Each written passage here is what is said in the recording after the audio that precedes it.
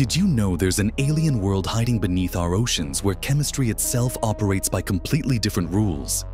Deep in the Atlantic Ocean lies the Lost City, a field of towering white limestone spires reaching 200 feet into the darkness.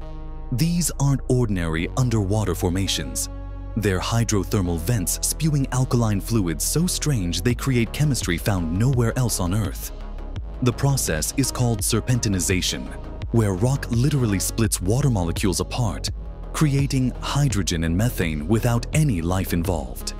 Here, bizarre tube worms and bacteria thrive in complete darkness, feeding on chemical reactions instead of sunlight. This alien ecosystem has been operating for over 120,000 years, making it one of the most stable environments on our planet. But here's the mind-bending part.